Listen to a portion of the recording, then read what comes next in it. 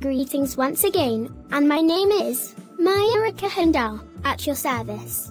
We've already talked about when my best friend, Kelly, she decided to form a campaign against bullying. I would like to say a few words before we proceed, and that's about me saying whether this series may continue or not. I'm quite sad that I may have to either put these stories on pause, or conclude these stories, or stop it entirely at a certain point. But have no fear, since you'll be seeing more of me in my future series, where I shall narrate certain events in detail. There is one universe that I can't show in this series, but I would definitely show it there, and I would say that's canonical. Let's take a look at other perspectives in the meantime.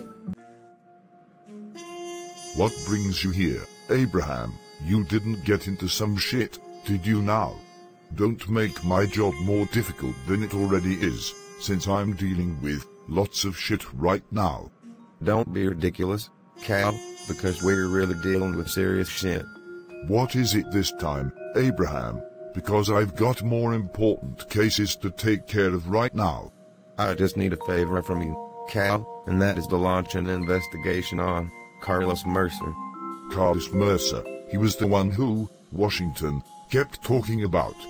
Why do you want information on Carlos Mercer, Abraham? Something about that kid just doesn't sit right well with me, Cal, and Washington's our friend. All right, Abraham, I'll take that into consideration, but I've got to finish my shift first. What's the meaning of this, Capone? Why you treat me like I'm in trouble? You're in trouble, but not in that reason that you're being charged, but more of that, somebody's trying to kill you, Washington. Somebody's trying to kill me. Of course. It's that brat named Carlos Mercer, isn't it? In that case, then my friend, Abraham, he's onto something here, Washington. What's that stupid kid named Carlos Mercer going to do? It's probably just best that we ignore him. Negative, Washington, since Abraham sounded serious. You also lack preparation for these types of situations, Washington. What am I supposed to do about it then, since I can't just live in isolation? I normally don't want to waste resources when it comes to individuals, but if this, Carlos Mercer, is a major threat, then I'll do my own homework on him. To my understanding, I've mentioned about the bitter rivalry between Mercer and Washington. The tale about Mercer, it is just sad to be honest, but I'd rather not be the one to say that story.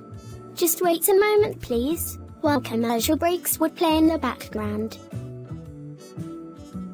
There you are, Sky, since I was about to contact you, but here you are.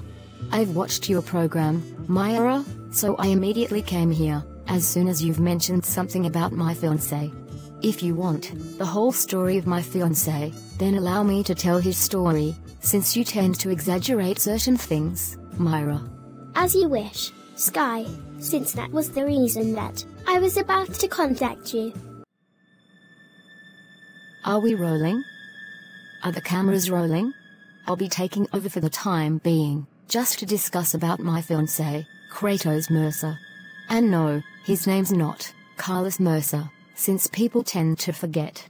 My fiancé, he wasn't always the monster that people call him these days. No, he was once a sweet guy, but it was because of variables around high school that had slowly turned him into a monster.